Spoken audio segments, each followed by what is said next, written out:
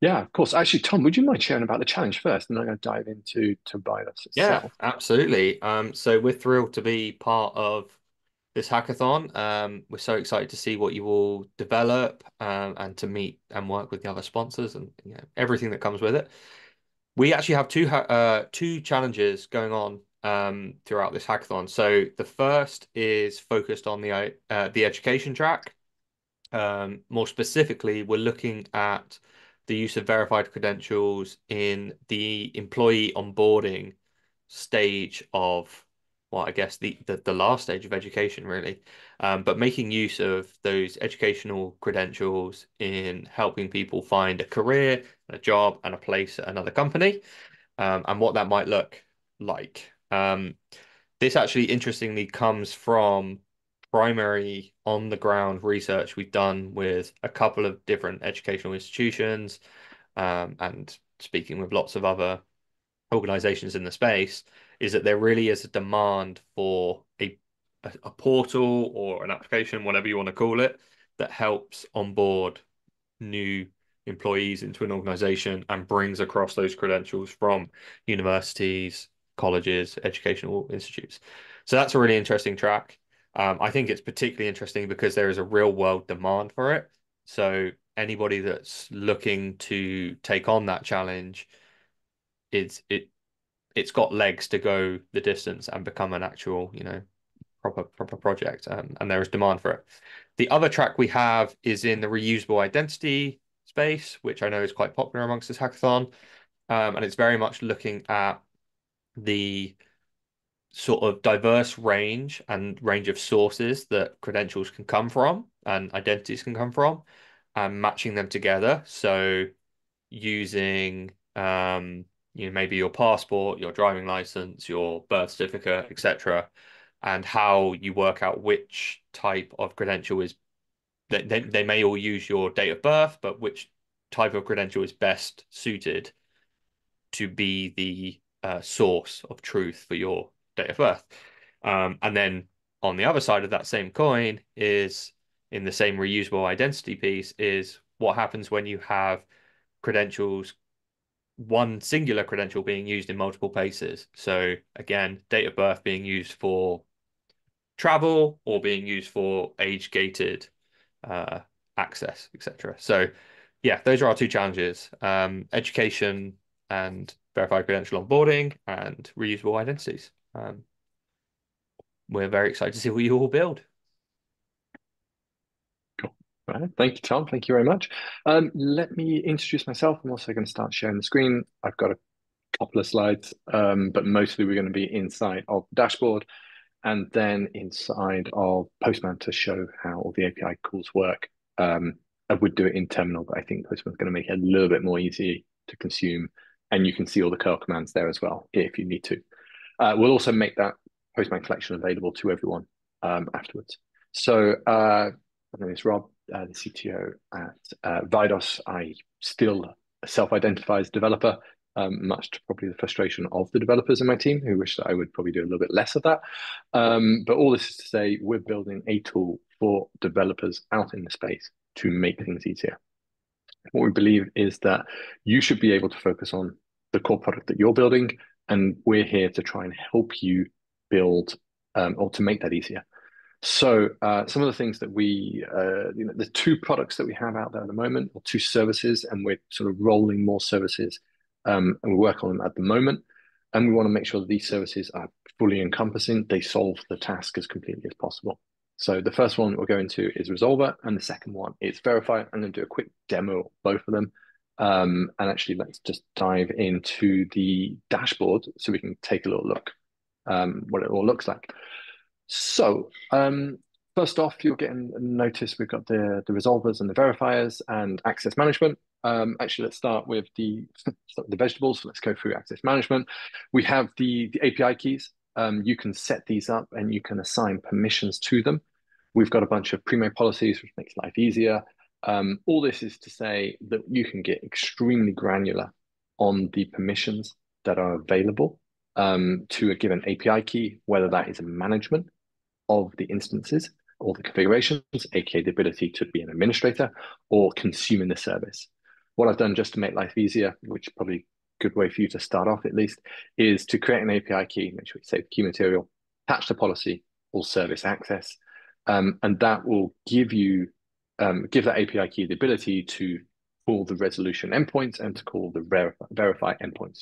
You can lock that down more specifically to the service as well. What let's actually now get into one of the resolver instances. So I've created an instance and I'm going to demo that. It's not overly exciting. You can imagine how it works. Inside of here, you can configure cause. If you're doing front-end application, probably this is going to be used in a non-front-end application, but still it's good to kind of take a little look what's going on. Pretty simply here, we have a tester, and this very, very, as expected, is going to resolve that div method for you. So why the resolver? The resolver is really here to give you the ability to accept any credentials issued with any of the div methods that we support. We aim to support all the methods that are commonly used. We've got, I think, about 14 at the moment. I think they're all listed here inside this collection. If there's a method that you feel that we should be supporting, please let us know. The Discord channel. We're in the Discord channel. We'll be as responsive as we can. We'd love to know which ones are missing, what your use cases are. What I will say about the methods that are here is we've gone for as complete coverage as we possibly can. So let's take a look at checked. They give some really good examples here of did URL dereferencing. So this is a plain document, and inside the document, so I'm just moving around the Zoom window so get out of the way. You can see the verification method. They've got a few service endpoints, so you can dereference those. And here you can do authentication. If we take a little look at an example of dereferencing, let's go grab the standard document. So it is here. If you look, it's got versioning information. And if we went and took one of those version IDs and resolve that, you would actually get the specific document at that moment in time. So that's really helpful in that situation where perhaps you need to look at a moment in time. So you could do that with the time or a specific identifier of that document. If you note here, they tend to have next and previous versions of them. So it really allows you to get a good indication of what happened when and potentially even step through to understand the change. Another one that I'm going to skip over this one that I really like here is, I've got to get it right.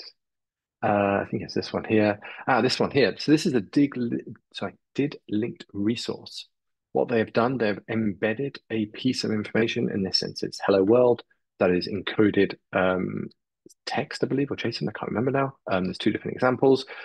And what it means is inside the linked data resource, here it is, it's text to plain, you can embed information that then can be available to end users in whatever format you want. There's actually a lot of documentation that put out there, but that's another one of these things that we've not just implemented the method, we've implemented the dereferencing as well to make life easier for you.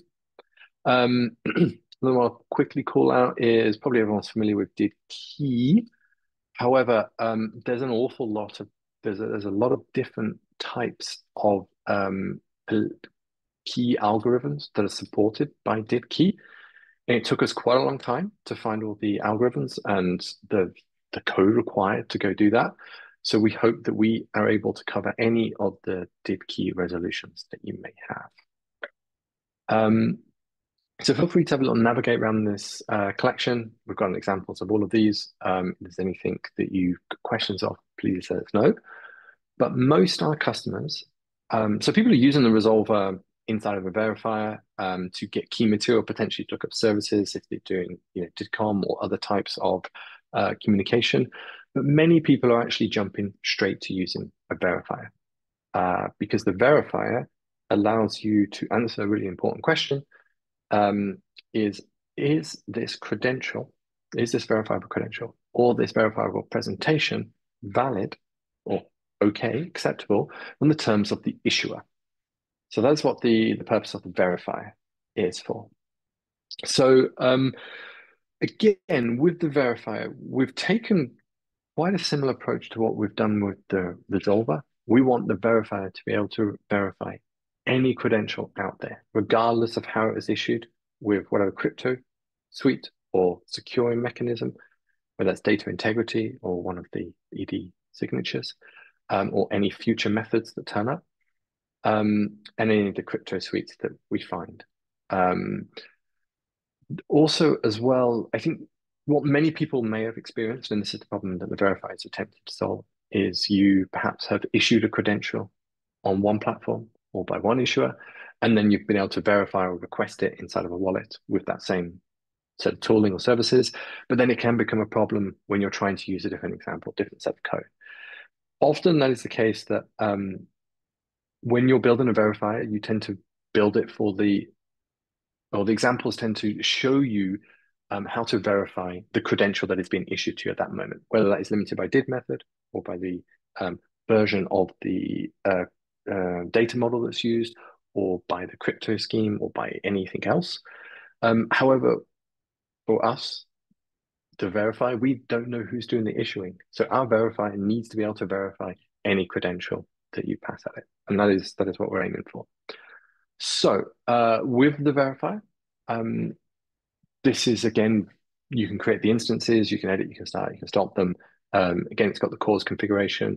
There's actually an awful lot of configuration we've not yet exposed. That should come very, very soon for how to control the credentials. You can choose the formats. You can, whether that is the version you want to accept or specific crypto scheme, sorry, or whether you want to allow different assertion methods. So they're all available to you in the configuration, or soon will be available in the configuration, sorry, but you can programmatically set those as well. So let's take another look here at this is a kind of testing tool. So we can take a look, and this is a verifiable credential.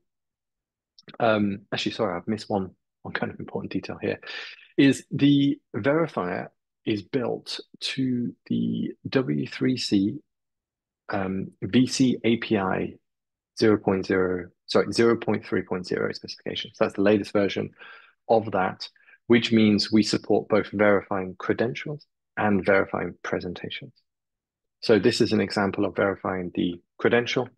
You got a couple of options. Well, in this case, the option is to return the credential. And when it does the verification, it will perform the checks. In this case, it performed 3 checks: format, proof, validate. It gave these warnings. So there was no issuance date or expiration date, which means the validate did not fail, but it could only be completed without this information. So it's important for you to know and understand that. You can configure and return those as a warning, or you can ignore them completely. And this is a credential that came back. There's no errors, so everything is all good here. You can also do the same for a verifiable presentation. So if we take a look at the verified presentation, you'll see that the type of presentation inside of here, you've got just the one credential actually that has its own proof, and the presentation has a proof here. So if we went to go verify that, again, this time we've got no warnings, no errors, and everything all checks out with these 2 checks. What I'm going to do, I'm going to do the same thing and skip over to Postman, and we're going to take a look at some of the additional verification options or examples that we've built here. So at a high level, we've got the 2 different endpoints: verifying a credential, verifying a presentation. Inside of here, you can see there's some examples built with the V1 data model. So you can identify those aside from the name, but if you ever have a credential yourself and you want to know, the V1 here, V2 actually has V2 here. A quick note actually about examples. If you have examples, one of the things that the verifier does, it doesn't require you to specify the JSON LD location for any of the additional types that you put inside of a credential. That's really helpful for testing, not something you should do in production. Here, so the verified presentation, in this case, we've just got examples for V1, but V2 works as well. So let's go inspect a couple of these, and I think if we've got time, we might do like a exactly how this works step by step. I think it might be good for people to kind of get their heads around so you can understand what happens in a verification. So let's look at this one. This is using the crypto schema. Let's go down here. So first of all, it's using data integrity proof type. It's using the crypto suite. Sorry, I said schema instead of suite. Apologies. Of EDDSA 2022, and the assertion method. If we were to go run this, let's take a little look. Again, we've performed 3 checks: the format, validat, and the warnings. So this is telling us here, in this case, the expiration date is missing, but there will be an issuance date. As a note, and this is quite trivial, but quite useful at the same time, validat essentially searches for the issuance date and the expiration date within inside a verifiable credential when it is V1. For V2, they've renamed those fields to valid from and valid to. Please don't quote me exactly, but they are renamed and it's pretty close to that. So we look for the appropriate fields depending on the credential. And then, of course, as we're supporting different credential types, we're looking more specifically within those to answer these questions. So after performing this, you're able to reliably know that the issuer of this credential has signed this. It has not been tampered with in any way. It is formatted correctly, and it is valid at the time that it has been requested to be verified. If we take a look at this one, this is using a different crypto suite. This is using the selective disclosure of ECDSA. And let's run that again. Again, these are going to verify. So this is all okay. This here is using EDDSA, the RDFC 2022. The main difference between this and JCS, which I don't actually have an example of here, but is how these, when you go and sign or when you go and verify, you need to make sure that the source content is exactly the same. So that really is just indicating the method or the algorithm to use to go format the credential contents, so they're the same. JCS essentially uses canonicalization, and RDFC uses JSON-LD to format the content of this. If we take a look at this one, this is one of the ones that predates the data integrity. So if we have a little look here, oops, sorry, this is using data integrity proof with a crypto suite here. Data integrity proof indicates the process, largely the outline process of how verification of a signature works. The crypto suite then indicates the key, the formatting algorithm, and this is the version more or less. So again, if we go send one of these, we'll get, oh no, we've got an error here. That's something gone wrong. Well, that was unexpected. I will look into that later on. Apologies all. And this here will verify this, and we'll be able to give that information as well. So let's take a look at the verified presentations. These give something that's a little bit different largely. I've put 2 in here to demonstrate one difference. So this one is using an assertion method, which is the same as the assertion method that's used to verify the credential itself. Probably not the most common use case. Mostly, someone is going to use the authentication method. So what that means is the proof here, sorry, this uses the proof purpose of assertion method for the verifiable credential and for the verifiable presentation. Let me just try and shrink this down so it's a bit easier to consume. It uses the authentication method. This comes into, and I'll do a step through how verification works in a moment, but this is all about the key material and the intended purpose of it. Plus, for the case of authentication, you choose you can specify a challenge and a domain. And if you look here, we've got the options of challenge and domain. If we were to go and alter the challenge or the domain, as you would expect, things don't match and it would fail. So that's how it would be used inside of a authentication use case. What some of the kind of the common use cases that we see with the verifier the resolver is if when you have credentials and you want to do a verification, often when you request a credential, you can do the verification is done at that moment. However, if you have a job where you need to re-verify something, either shortly after or significantly after, or try and look, to confirm or re-verify something that you already have, this is where this service really, really becomes useful. And there's a lot of use cases where you can imagine, yes, I've been given that credential now, so I'm going to allow someone access into a service, or I'm going to give someone a benefit. However, I need to recheck that. And this allows you to do that recheck offline without having to ask someone to represent those credentials. And there's many use cases that you can imagine where this would happen. Probably the key thing is not needing to request things from the user, but still being able to be sure that things are valid at that moment. Also, I want to pause here as well. If there's questions from anybody, please do shout up. I'm kind of keeping an eye on the window at the side. But let me know, and hopefully Tom will jump in if I've missed anything from Discord channels. If not, then what I'll do is we'll go through the journey that verification takes. And I'll start with verifiable credential because it's a little bit smaller, a little bit easier to kind of wrap our heads around. And if we've got time, we'll go into how it works for a verifiable presentation. So let's take a little look at the request in more detail for the moment.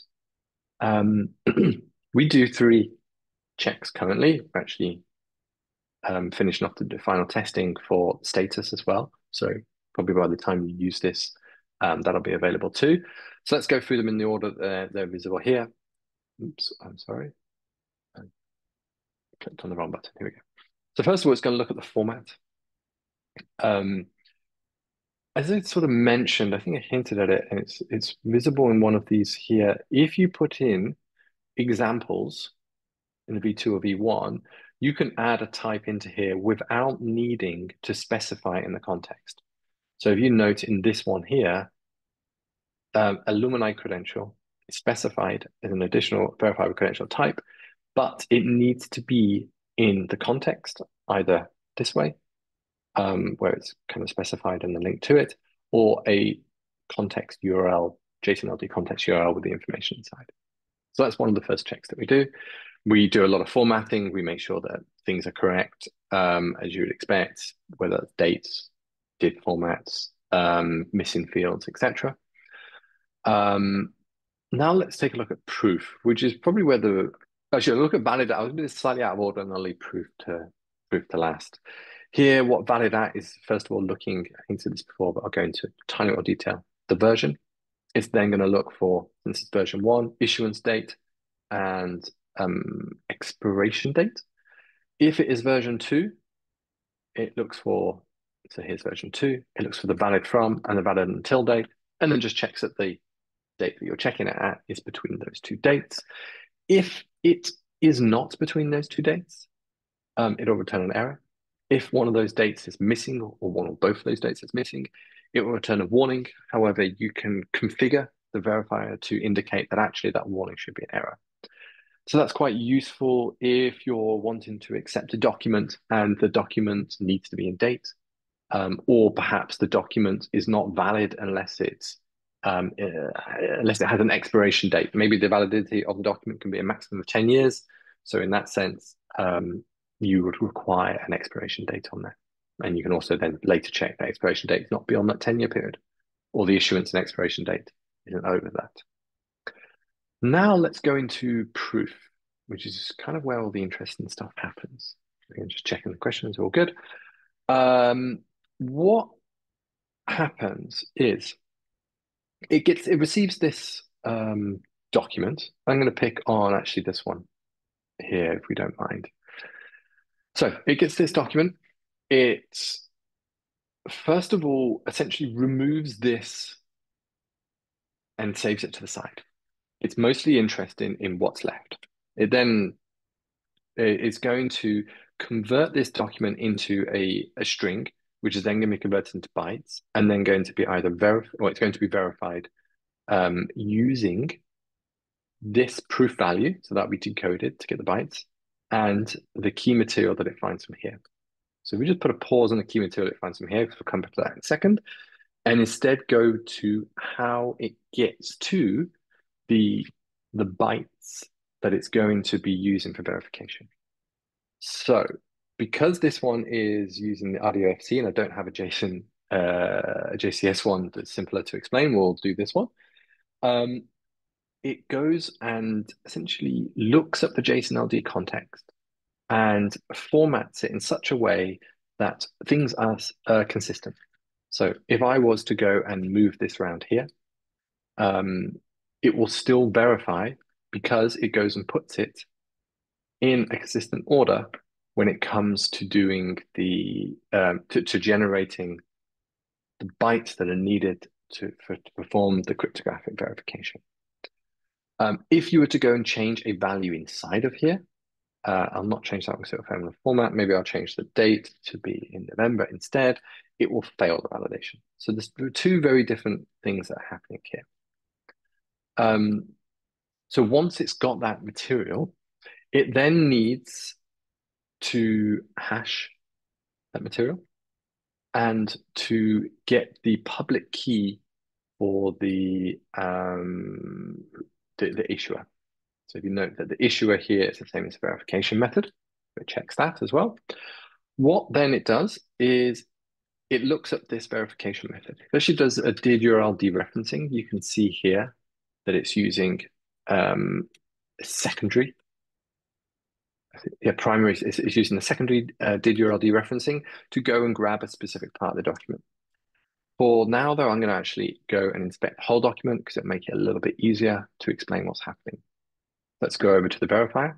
Let's the resolver. And let's go take a look. And we're going to hit resolve. And inside of here, let's brush over a few things, but that's the context again, JSON LD, so we can identify it basically defines all the fields that are inside of here. This is the resolution metadata, just give a little information about what's contained in the actual DID document. And here inside the DID document is what we're mostly interested in. The identifier for the DID, so the same as what we looked up. Here's a verification method. You note this is an array, but it only contains one. Most contain one, but it can contain more than one, especially if you want to segregate permission. So the type is formatted as JSON web key. You can choose to have that formatted differently, but it's not particularly important. And here you can see that the cryptographic code is ED25519. If you were to format this differently with a different verification method type, you would see potentially a public key base 58, or you would see a multi-key. It doesn't matter too much. It's just how it's demonstrating showing the key material. Even if there's a different verification method type, ultimately it comes down to getting the key material and then performing the verify. So here is what's kind of interesting. This is the same value as what is here. So it's actually just repeating the identifier of the DID multiple times, but that's quite common. Now, why that's interesting is if you look here, we've got the authentication method and the assertion method and a few others that we'll not mention because we don't have any examples for that. Let's look inside now the proof. The purpose is assertion method. So what it's saying is we need to look up the assertion method, find if this key is listed, and then get the key material for it. So assertion method, again, this is a very simple one. It lists all the same ones. This is the same key, excuse me, that is present here. So that is correct. If we go look this up inside the verification method, find the actual material, it is the first and the only one, which is great. So now it goes and grabs this key material. The hashing algorithm is actually defined by the curve, and it's not listed here. Sometimes it'll give you whether it's a P256 or 384, but really you need to refer to the specifications. And for this specification, I believe it's a 256, SHA-256, SHA-3256 hash, but I would definitely want to check that before you quote me on it. Regardless, it'll take the hashing algorithm, hash the consistent stringified version of this, that was done with the JSON-LD context. And now it has the two pieces of information it needs to go and cryptographically verify. Got the public key material, it's got the hash data, and it'll then perform that verification and return a true or false, and then indicate the error to you. So I appreciate that went probably a little bit deep on what's going on there, but I think it's quite useful for at least you to have an idea what's happening, even if you're not going to go build it yourself. I can also, if are there any questions at the moment? If not, I can go into the verified presentation version of this. Yeah, no questions at the moment. I think it's good to dive deep into how this is operating. So yeah, let's Cool. continue. Okay, let's do that then. So, where are we? Let's go and pick on. I'm going to pick on the authentication one because this at least this presents like two different things that are happening. So it gives a good idea.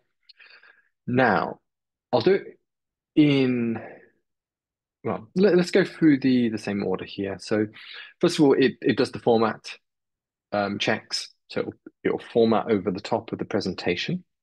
Um, and then it will go and also no, nothing but let's go. So it's going to first of all look through each of the verifiable credentials and perform all the checks against each of those credentials. So if we're going to tamper with something here or change the values, essentially means tamper with it, it'll fail that check inside of the verified credential and what goes up there. But let's assume that's all correct. And this, for the moment, has followed the same scheme as before. In fact, I believe that it's exactly the same credentials we used here. However, the difference in this case is the crypto schema is different. So this one is using the ECDSA, RDFC, and the 2019. There's not really too much difference between the year. Just think of it as a version number. It's the most important piece. If we were to go look up this key, we'll actually see slightly different key material. So here, so that it has got the curve ED25519, and I hope we see different key material. Here we do, yes. We see a P256, and it's an elliptic curve. What that means in this case, it's indicated the hashing algorithm here. If we went back to the DID key, you can actually get quite a different range in the different elliptic curve materials. And these have different hashing algorithms. So there are some verifiers that struggle when you provide an elliptic curve with a higher hashing algorithm than 256. But this is supported here, so you'll be able to safely verify using any of the keys that you can get your hands on. Let me pop back into the body so we can remember where we were. No, we were looking at authentication one. That's why we're not orientated. So it'll go perform that check just as it did before with the verifiable credential. So let's assume that's all good and everything is happy. It then takes a look. Well, it's already gone through the format, and again, the format's looking for the same information as before: JSON LD, whether things have the correct fields, types, names, etc., and of course, it's a proof. And then it's going to look into this proof. It's going to follow a very, very similar pattern than it did before. So let's go take a look at this, what's happening. We're going to take a look at the verification method. Oops, I got an extra one here. I think it's using the same. Yeah, it looks like it's using the same key, so we'll get the same information. And the key difference here is a small difference, but a really important one because there are some DID documents that give you different information. So here it's saying, I want the proof purpose that is listed inside authentication. So it's going to look inside authentication. It's going to find the proof purpose. And it'll say, I'm looking for the proof purpose that matches this ID, which is the one that's listed here, and then go find that verification method and be able to do the verify here. So a quick thing to note really, really quickly and straight away is we could have used different assertion methods, sorry, different crypto suites, different proof could even be different types of proof entirely, and different proof purposes. That's the intended behavior. Um, it is important that you're able to do this. The assertion method usually is created by an issuer to assert that the issuer has issued this credential, aka they sign it that way around. Usually or frequently, a verified presentation is presented by the holder of a credential to authenticate. So that is why the authentication purpose is listed. What you may see is that there are multiple authentication methods, which allows potentially, especially in a corporate organization, the ability for more than one person to be able to authenticate. And then if you have different key material for authentication and assertion methods, this is a really good way of being able to separate like, separate the concerns. So the holder of the authentication key can authenticate, and the holder of the assertion key can assert. And then you don't mix these things up, which allows you to be a little bit more fine grain and have more control over what you want people to be able to do. So once it's got the authentication key material, it repeat that same process. In this sense, it's using the same RDFC, so it's going to use JSON-LD to straighten out that document. Let's refer to it like that. And it's going to use the elliptic curve, and it's the 256 curve, and it's going to hash that to get the information. And then you'll be able to do a verification over the top of it. So in this sense, a verify will fail if anything is altered inside the verifiable credential or inside the verifiable presentation. What you will then see as well is the addition of 2 extra fields for authentication. And this follows really quite closely with all the other authentication methods or more authentication maybe familiar with before. Domain usually is your web domain, but it could be any domain. It's a free text field. And the challenge is a unique value, usually per request. So the idea is that often, so in our configuration, you can set the domain without having to supply it in the options each time. So for testing, it could be test.example.com, and for live, it could be example.com. So you wouldn't need to provide this information because it would grab it from the configuration. And instead, the options, this is something that is specified each time, because the idea is that you want to know that I've created this authentication request and you've provided me these credentials against that challenge at this moment in time or for this purpose, and then I'll carry that on through. So you can think of it like a random non-repeating value is the normal use case for a challenge, which I think that's going to describe it. And that's kind of what you would have here for a verified presentation. There are additional checks that you may want to do. So what is coming soon is the ability to check the status.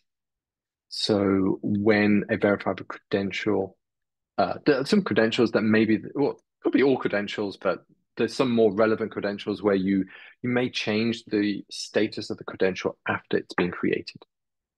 It could be revoked, it could be suspended, it could be, no, they're the 2 examples that are most commonly used, and actually I'm struggling to think of other ones for the moment, but you could create any number of different statuses. What then happens is you'll see inside the credential, I don't have an example here handily, but there's some specs out there, and we'll circulate something in Discord once we've got this released for you. It will show you the different possible, of where to go look up the status, but it doesn't define the status because the status can change. However, this verifiable credential is usually issued once, and once a user has it in their wallet, it's in their wallet.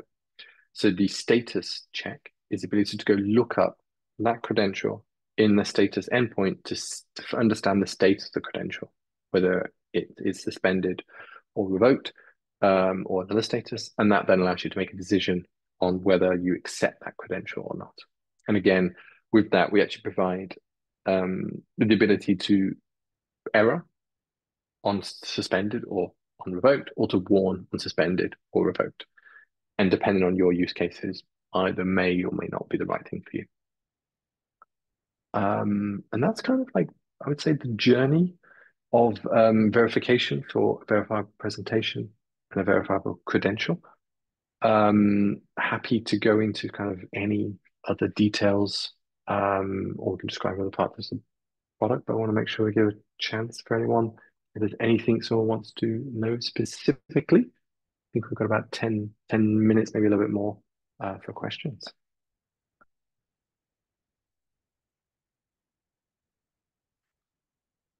Probably slide for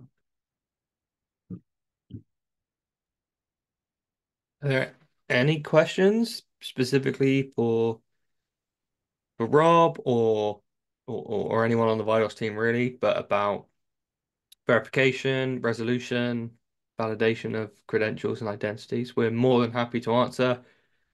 If you don't want to ask here, our Discord is always there if you have any questions. But thank you, Rob, for the deep dive into the verification process, the looking at the various different formats and configurations you can have from elliptical curves to presentation layers and things like that. Um, Very insightful. I mean, if there's no more questions, we can go through just some of the more generic values here as well, how the platform all ties together. I think it might be quite helpful for everyone. Yeah, I think that's probably a good Okay. idea. I guess Oh, just to lead it off, there are a lot of resolution and verification projects out there in the world. There's different tools that can help you do that. One of the things that we are particularly focused on at Vidos is making it incredibly affordable to get started with and incredibly scalable. So if you develop something, during this hackathon on your own as part of your day-to-day, whatever it is, we're very much designed to scale up with you. Um, and that's really what I guess our sort of vision is, isn't it, Rob? Is to develop tools that allow people to use these things without fear of becoming overburdened in the future. yeah. So I think the way that we've kind of thought about it is, we're building something that some of the most demanding organizations, whether it be they enterprises, Mm, governments, or fast-moving startups, are going to want to test out. And when I say test out, I mean they're going to want to stress test. They're going to want to try new things, or they're going to need very secure access to the configuration or an audit log of how things have been created or monitoring. Um, yeah, at the same time, these are standards that exist out in the world. So we're my kind of philosophy internally is to invent as little as possible, and to take full advantage of the standards that exist. So, and that will then make us interoperable. Like we follow the specs for resolution, and for verification. We're looking at additional specifications for requesting credentials, other types of verification as well, for other standards and other types of credential formats. And we will mm, always, build to a spec. So what that means is, you will be able to very easily use us because we'll just drop in replace to what's there. Maybe what's there is working for you right now, but if you start accepting other credentials, could potentially become problematic. We'll be able to help with that. Yet at the mm, same time, since we're essentially a drop-in for anything that follows a standard, we also need to earn your trust and your kind of continued usage of us. So that requires us to make sure that we're really quick, really secure. We make sure that we get everything done. We've got some work to do in documentation as well, which I'll happily own, and we'll get that improved. And that's kind of probably what most hold, valued and core to us. The yeah. the second thing is about how we've created these services, and we've gone for really granular and modular services that you can componentize. So here's the three services that we're talking about at the moment: the resolver and the verifier, which we spoke about today, and the validator I'll kind of explain now. So the resolver essentially is getting the information about an identifier. The verifier is taking a credential or a presentation, but essentially a verifiable credential in its most broad term, and answering the question of, is this credential valid from in the terms of the issuer? And then the validator says, is this credential valid or okay in the terms of the person that is going to be using it. So it's using the reliant Yeah, the use party. case. Yeah. Exactly, yeah. So to give a kind of example here is your passport, if your passport expires next week, it's valid. It will pass the verified test. It will go to the issuer and they'll say, well, yeah, everything all checks out. However, for maybe a visa processing center, you might need a passport that's valid for 6 months to get a visa. So the passport is valid, but it doesn't hit the use case that's needed. And that's the distinction between the Vidos validator and the Vidos verifier. So it allows you to be able to kind of use the right tool for the right job. And our Yeah. Is configurations are built in this really modular way that you can just kind of like drop them on top of each other. So that if we take the domain example inside of authentication, you can have a production configuration and a development configuration with a different value there. And then you could have different application configurations for, I don't know, application one, application two, and you can just combine them together.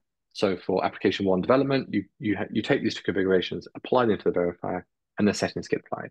And they're the sort of things that like enterprises that where maybe a compliance team is owning one configuration, but the application or the ops team is owning another configuration, yet they still need to work together. So it allows that separation. So you can specify who can modify and who can apply those. Sorry, Tom, you say. no, I think yeah, you hit the nail on the head. I was just going to say it's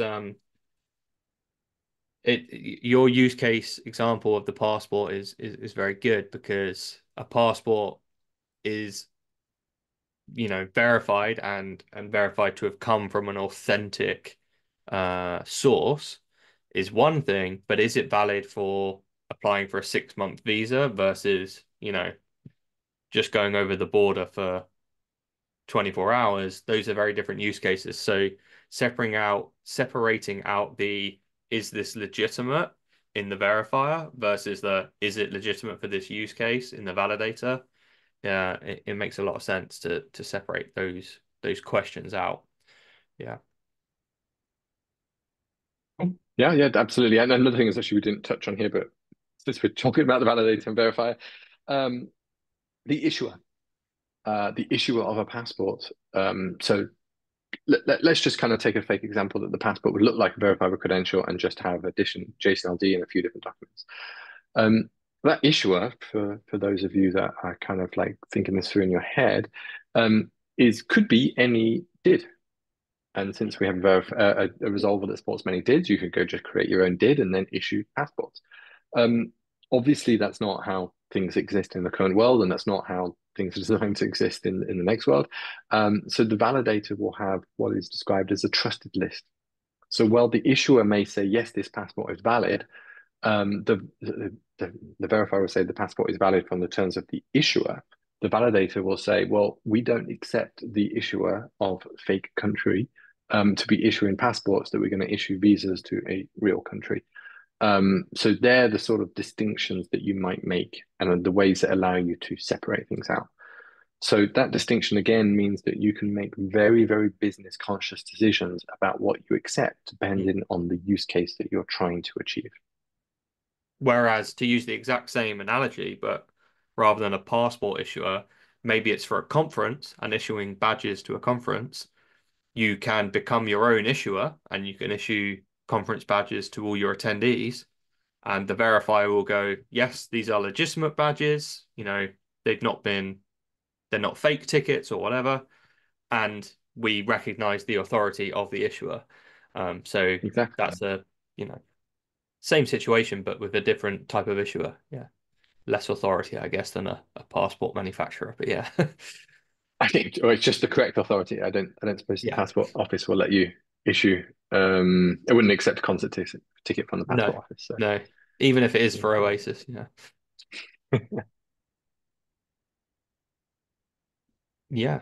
Um, and then I guess the other last part to add, which I'm probably stealing words from Rob's mouth now, is that all of these services are available by a simple API call, um, or you can access it through our web interface on the dashboard to configure certain policies, set up cores, create new instances if you need to do that instance separation across teams. But yeah, they are all available in many different formats, depending on how it is you want to use them. I think I said it at the beginning, but I'll say it now. If you are attempting to resolve something or verify something and it's not working as expected, please use the duration of this hackathon and actually in the future as well as an opportunity to reach out to us. Just for now, just drop it in the Discord, say, hey, try to resolve this or verify this. It didn't work. Um, Someone in my team will take some time to have a little look at why that is happening, and we'll get back to you. Hopefully, that can be a helpful resource for you when you're trying to figure out how things are working. Absolutely. And it's probably worth mentioning, as of I think literally last week, we got the TBD DHT did method working with our resolver and verifier as well. So yeah, welcome to the Vidos family, TBD and DHT. It's good to have you here. If there's another did method or yeah type of verified credential that you want added and you want to make use of, let us know and we'll work with you to get it listed. Yeah, definitely. Our customers are pretty demanding, so we Yeah, will not be shocked. We'll be delighted if you come with something yeah, that you're after, and we'll try and work it out. absolutely. Yeah, I think that's it. So thank you so much Yeah. for taking the time to learn a bit about the Vidos system. We can't wait. I know I've said it so many times, but we can't wait to see what you're building. It's very good to be part of an active hackathon and people that are, passionate about this stuff. So yeah, very exciting. Okay, awesome. Thank you so much.